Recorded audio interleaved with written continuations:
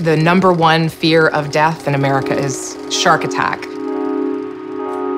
People that have never seen the ocean are terrified of dying by shark attack. And it's because they saw the movie Jaws.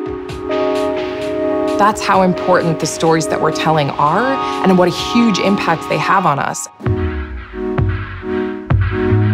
I'm Catherine Eaton, and I am a feature film director and writer and actor. The way that I became a director is a funny story. I was doing a play that I had written myself. It was a one-woman show.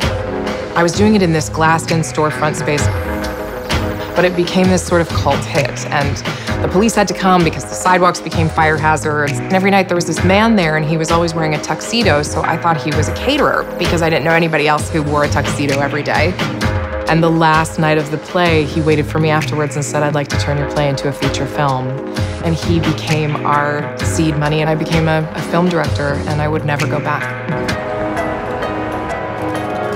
What I love about storytelling is opening people's minds to new experiences, especially if those are experiences of other human beings and their stories.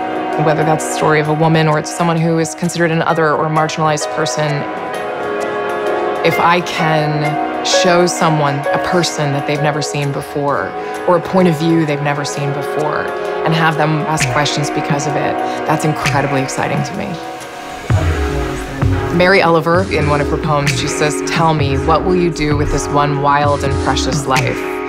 And I take that question very seriously. I want to live a life that inspires me, and that's what I'm trying to do.